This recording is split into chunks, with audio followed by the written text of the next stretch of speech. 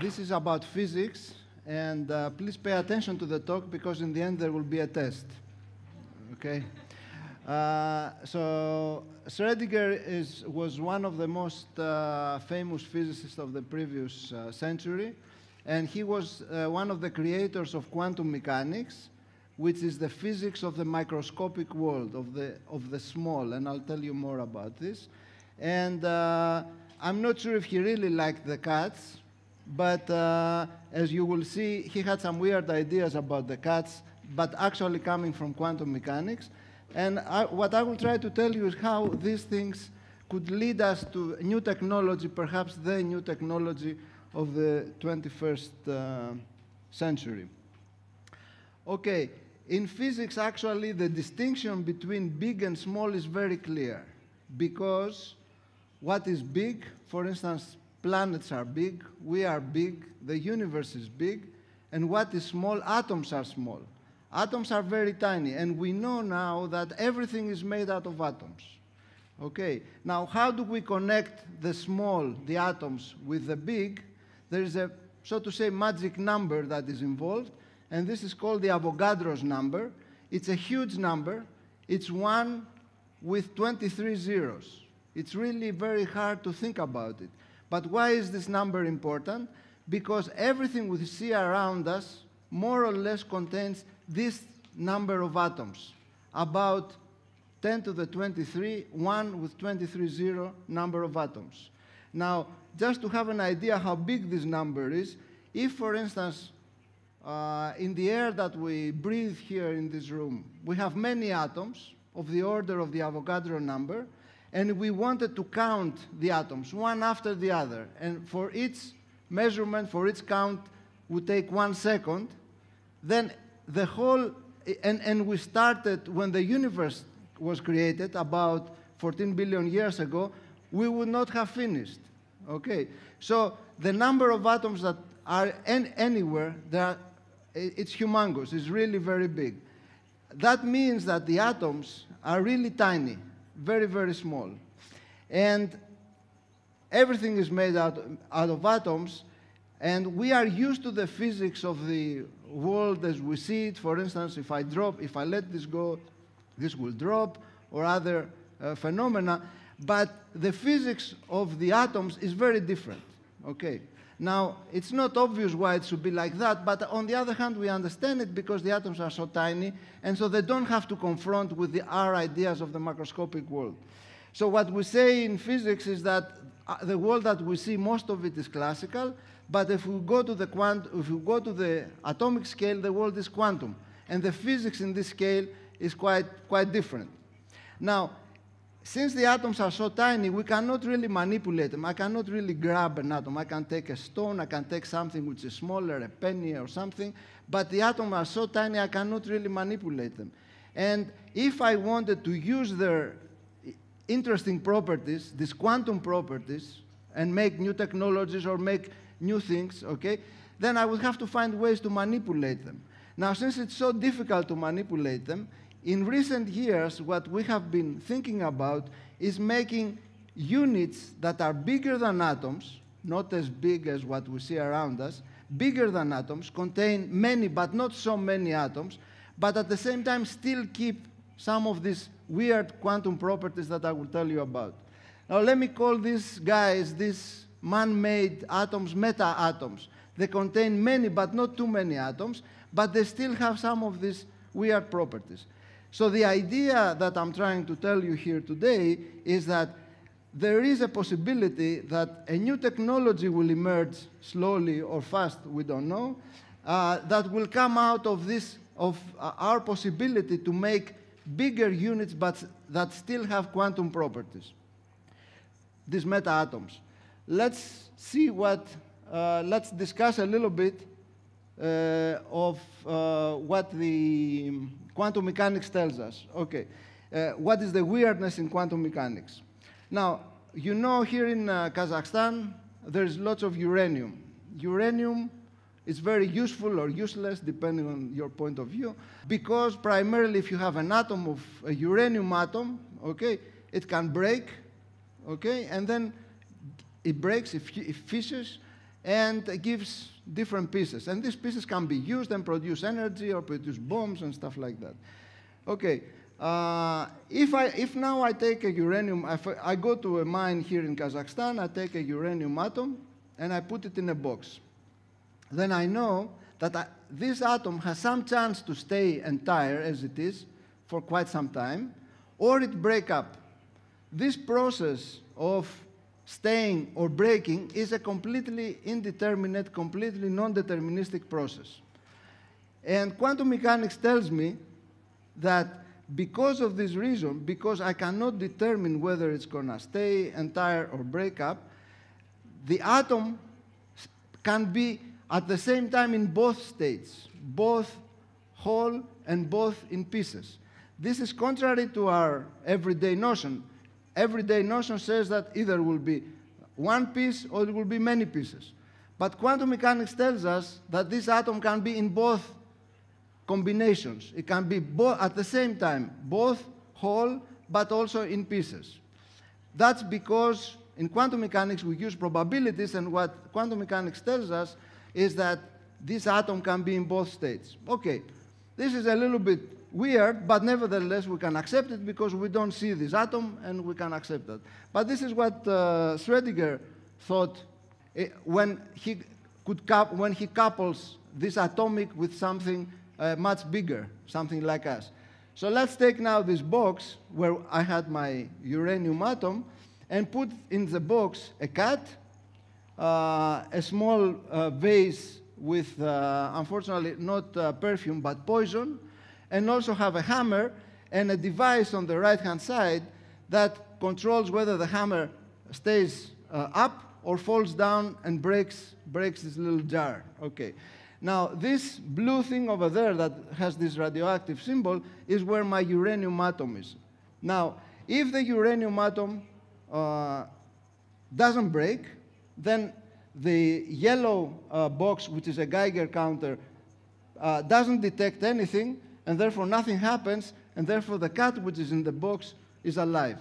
If, however, the uranium atom breaks, okay, a particle is emitted, it falls on the Geiger counter, this releases the hammer breaks the jar, and then poison fills the space and the cat is dead. Okay. Now, classically, we expect that the cat is either alive or dead in this box. Okay. However, quantum mechanics tells us because the atom itself, it's in both states, also the cat has to be in both states. And we write this in this fashion, and we say that the cat is at the same time dead and alive. Now, I have never seen a cat that is both dead and alive, but nevertheless, this is something that quantum mechanics allows us. So this is the quantum weirdness that when it comes to the macroscopic world, it sounds very peculiar, but nevertheless, this is what it is. So now the question is, if we have some weird properties of this type that come directly from the small world, can we bring them up to our world and perhaps utilize them in one way or the other? Now, the solution for this, or the ideas about this, involve making new materials called metamaterials that have units that are, instead of atoms, there are these meta-atoms. So let me give you an example, because this is something relatively new in physics, in science, of the last 10, 15 years, 15, 20 years, perhaps. So up there we have Democritus, who is the guy who thought of the atoms first, many years ago. But of course, he would never, I believe, have imagined that now we could actually see them. So on the left, we have a picture of atoms. This is with a specific device that can scan a surface of a metal, and these white dots are basically atoms. They are very tiny, but nevertheless, we have now the technology to see them. We cannot manipulate them, as I said, but nevertheless, we can see them. This is very important. Now, if we want to make something to manipulate, it has to be bigger. Our unit should not be an atom. So on the right-hand side, we have something which is called a metamaterial. So it's a material where the units are not the atoms themselves. Of course, everything has atoms. But we have designed, you see this, I don't have a pointer, but we have designed this rings, you see these rings that they have a little gap. So these units have very interesting electromagnetic properties, and they make this system, this metamaterial, have very different properties from things that we would expect. So let me give you an example of that. This is another picture here, the green picture, of a metamaterial where I have these rings again, which are with a gap. These are called split ring resonators, and this is a metamaterial. Now, if you look at this artist creation up on the right-hand side, you see the phenomenon of refraction. If I have if I have a glass and I have water and I put a straw, because of refraction, I will see the straw broken. If I could make a metamaterial water, a meta water, let's say, okay, then this would be able to harness the light and make it go in a different way, and I will have a picture like the one on the right-hand side. This is not an actual picture from physics. This is an artist's creation, but nevertheless, you see how different light could be, how light can be manipulated and give rise to a very different kind of behavior or motion in this meta water, so to say. So metamaterials can have can introduce peculiarities that we can actually utilize. Now, I want to take these metamaterials in the quantum world. What I showed you here, is a classical metamaterial. It's something that can manipulate light, but cannot do more than that. It cannot go into this weird quantum world. Now, how do we do this? Well, we use SQUIDS. Now, SQUIDS on the left are well known and very tasty, but SQUIDS on the right, perhaps not everybody knows. This is the acronym for superconducting quantum interference devices, and this is nothing but a little loop made of a superconducting material. This is a material which at very low temperatures essentially has no resistance, and the current flows with no resistance, and it has this little gap there that says Josephson junction, and this is a very important thing that makes potentially this little SQUID a very interesting quantum device. Now, these SQUIDs are not new. They are known since the 60s, and they are being used, for instance, in medicine in order to detect magnetic fields. For instance, in this picture down there, we see in this dome there are many SQUIDs, and what they are doing, they are detecting very tiny magnetic fields, and from this, medical doctors can actually analyze and see if we have any problem in our head. Now, these SQUIDs we can turn these SQUIDs into metamaterials. Like I showed you before, I had these split ring resonators, and with this I made a classical metamaterial. I can also make metamaterial with these SQUIDs. Now, there are very interesting properties in these metamaterials, and how do they come about? This is because these little rings have very dynamical properties, and one example of, let's say, interesting behavior in these metamaterials is the appearance of chimeras. This is another Greek monster thought of brought from the Greek mythology, and I have a picture of it down there. And this is a combination of a lion, of a goat, and of a snake. Now, how do we get stuff like that in the metamaterials? This is in the picture on the right, and where you see that this object, this device, could at the same time exist in different states. Here we have the orange state, which is, let's say, the lion state. The system is very organized, very coherent, whereas in the other, the blue state, the system is very incoherent. It's jumping around like a goat in some sense.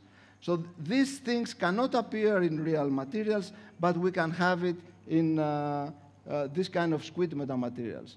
Now, but still, this is not going to the quantum yet, and now the question is, how can we go to the quantum? What will be the quantum, the emergence of the quantum through these SQUIDs, and how the cat of Schrödinger will appear? So do cats and SQUIDS mix in some way. Well, they have already been mixed, okay? And we have a new device around, which appeared several years ago, a few years ago, which is called a D-wave. It's the first, nominally the first quantum computer that exists. So this is a device that uses SQUIDS in the quantum regime, and what this device does, it makes calculations, but with a completely different way. Remember, when I have a cat in the real world, it's either dead or alive. It's either 1 or 0. It's a binary cat in the real world. But in the quantum world, it's both dead and alive, which means that it's both 0 and 1, whatever that means. So if I make a computer using Schrödinger cat ideas, then the way I do the calculations in the computer is completely different. And the question, when I ask a question in a computer, okay, 1 plus 1, how much is 1 plus 1? The computer tells me 2, because everything is very fixed. But in the quantum computer, the question 1 plus 1 does not have a definite answer. I get sometimes 2, sometimes 1.5, sometimes something else. But then if I ask it many times, I do some statistics, and I get the real answer. This is how a quantum computer would work, and this is an example of this, very possibly the first example of a quantum computer. Now, quantum computers, compared to classical computers, will be much faster, and will have also new properties that we don't know and we do not anticipate yet. So, coming to the end, I would like to tell you that we are in an era where the quantum, which is the physics of the small, seems to be coming up to the big, to our scale. And this will introduce, very likely, very new technologies that we don't know yet. And the direction is through these meta-atoms and metamaterials that we are able to control and harness, and therefore through them bring the quantum up in our world. And not only the quantum, in some other way we are combining now matter, the quantum, with information, quantum computers. And this unity, which is relatively new, will bring new ideas up in this world, and very likely new technologies that we cannot anticipate. And thank you very much.